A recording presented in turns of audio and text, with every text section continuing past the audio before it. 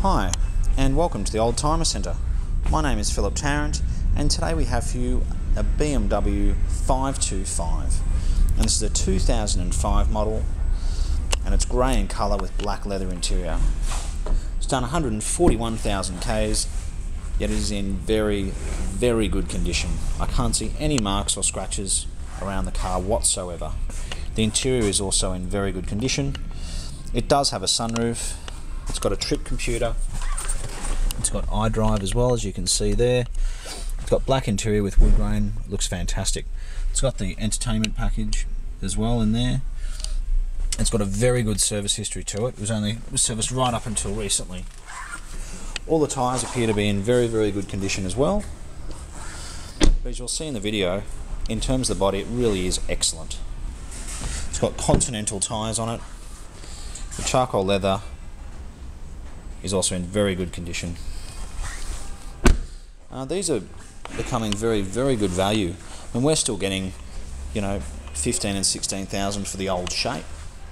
So I think to go into the new shape in a 6-cylinder 525 is very good value indeed. You've got the twin exhaust there as well. Here you've got your spare with all its tools intact as well, as you would expect with a car of this sort of service history.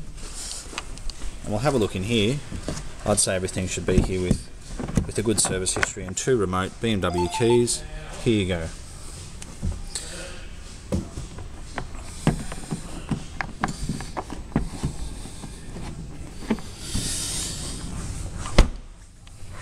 So if you are looking for an E60 BMW 5 Series, or even if you're looking at an E39, come and have a look at this one. It really is in great condition.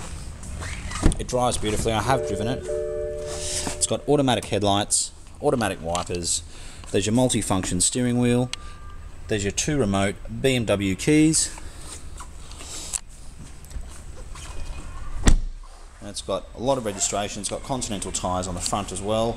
Being a newer series, it does have the angel eyes at the front as well. And overall, the car really is in very good condition indeed. So yeah, look, give us a call.